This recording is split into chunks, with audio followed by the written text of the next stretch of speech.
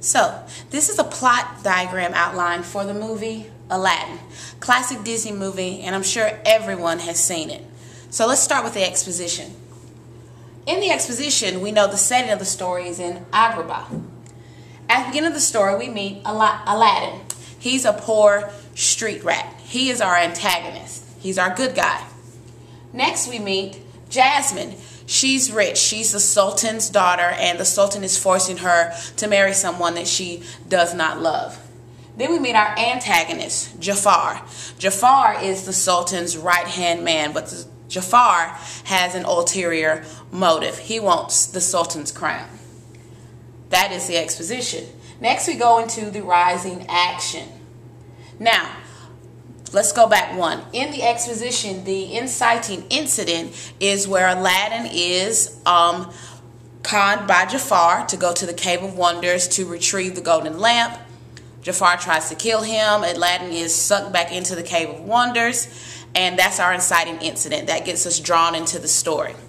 Moving on to the rising action, we have Aladdin finds the genie and the lamp and the magic carpet. Aladdin makes the genie turn him into a prince so that he can woo Jasmine and fall in love with her, because as the Sultan decrees, only a princess can only marry a prince. Can't marry a poor street rat. Aladdin helps Jasmine's father get rid of Jafar. Jasmine and Aladdin realize what Jafar is doing. Almost at the very crux of the climax, Jafar realizes that Aladdin is the prince disguised, and he realizes he's only the prince because of the lamp. So Jafar makes a plan to steal the lamp. He succeeds, and that leads us to the climax. In the climax of the story, Jafar takes control of Agrabah. He banishes Aladdin, and he reveals to Jasmine who Aladdin really is.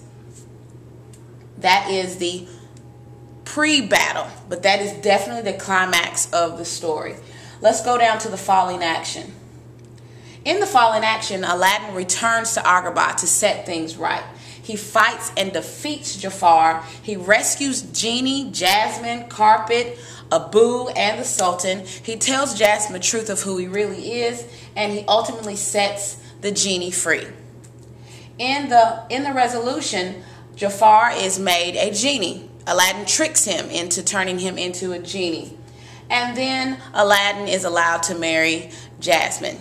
So now we have to think about what the theme is. Looking back on the plot video, you remember that theme. You want to look at the exposition, the climax, and the resolution. And ultimately the theme of Aladdin is what matters most is not what's on the outside of a person, but what's on the inside. And that is the plot outline for Aladdin.